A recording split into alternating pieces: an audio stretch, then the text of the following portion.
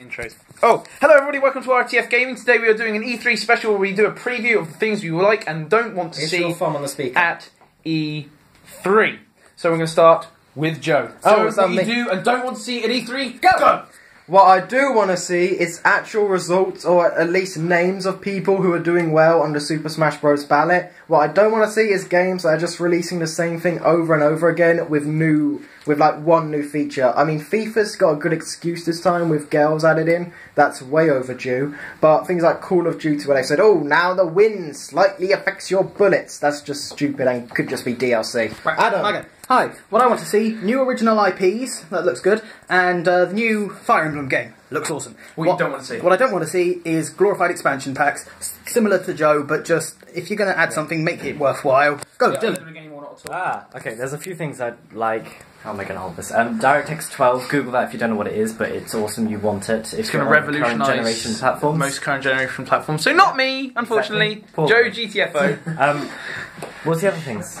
What don't you want to see? What you don't want to see? I don't want to see day one DLC because that's really annoying. If I'm going to pay, you know, upwards of 25 to 30 quid for a game, I'm not going to pay. Basically, we hate add-on. I think they should have maybe pre-order stuff, but then just release it a week later for free. Right. And of course, also long overdue cross-platform multiplayer. Okay, yeah. Go. What I would like to see at E3 is I would like to see the more information about the Nintendo NX. We know very, very little about it at all at this point, apart from it's probably going to be revolutionary and run on Android. Excellent, we didn't know that. What I don't want to see is Nintendo dropping support for the Wii U. It's something I sort of fear in a way because the console hasn't really exploded as much as we'd like to, but I would, you know, it's a good console. We've seen some great games like Splatoon recently.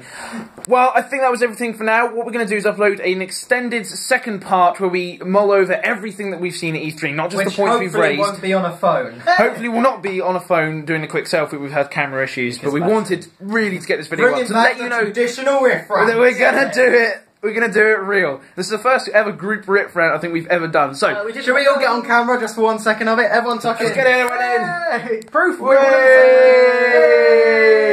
So from all of us here at RITF Gaming, Thank you for watching. Thumbs up. Liam, this is RITF Gaming. Thank you ever so much for watching, and don't forget to check out the extended part, which will hopefully be the better quality and not be on a phone.